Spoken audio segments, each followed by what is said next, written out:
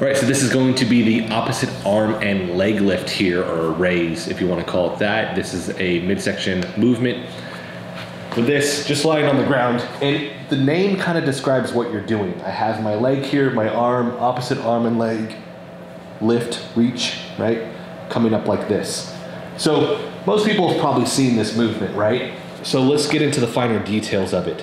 One of the biggest things that I see here is either rest periods. So somebody says that this is too easy, yet they don't create a constant tension movement with this, or they begin to actually strain their body too much, specifically their neck. So with this, and actually their lower back too. So one of the things I do want to point out here is that my leg has a subtle bend in it. The reason for that is if I completely lock my leg out, my lower back, my QL, it's called your quadratus lumborum, this big muscle right here, has to actually counter the weight of my foot.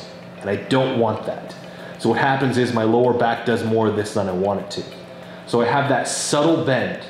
Also, I'm going to stick to a range that I can handle. So when I go down, if I can't come all the way here and I'm feeling my back, but I don't feel it from here up, I'm gonna stop here, okay? Second thing here is that you see me kind of holding my head right now is because if I just hold like this, my neck does have to hold my head up.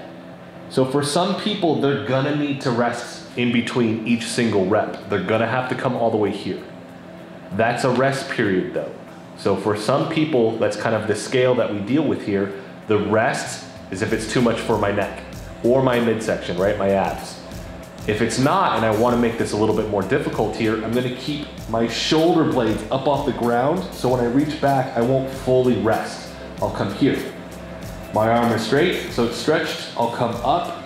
When I come up, I'm reaching my hand to the outside of my foot, and I'm squeezing my stomach as hard as I can. I'm gonna stretch out. I'm gonna come up, I'm gonna squeeze. So here's the exhale, inhale.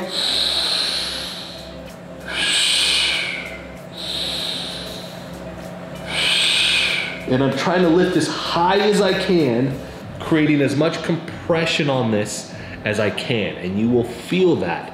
It's really just that intent behind the movement that we think about with this. So as I come up, I wanna squeeze my abs as tight as I can, and then I'm gonna take a deep breath in, I'm gonna stretch out, I'm gonna elongate, and then I'm gonna come back up. Typically for my clients, we're looking at 5 reps per side, 8 reps, 10 reps, or even 12. I typically don't go more than 12 because if I have that intent behind this movement, in terms of volume, I don't need it. I'm not typically going very, very fast.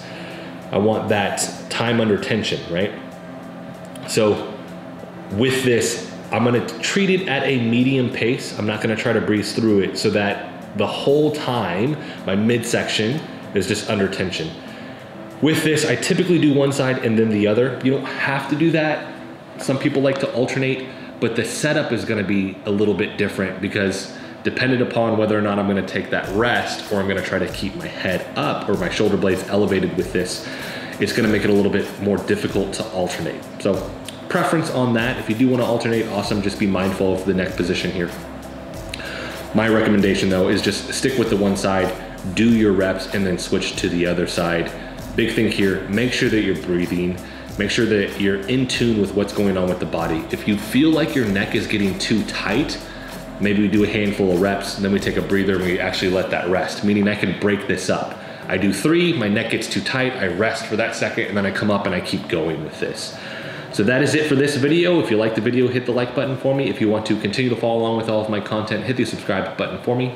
Thanks so much for watching.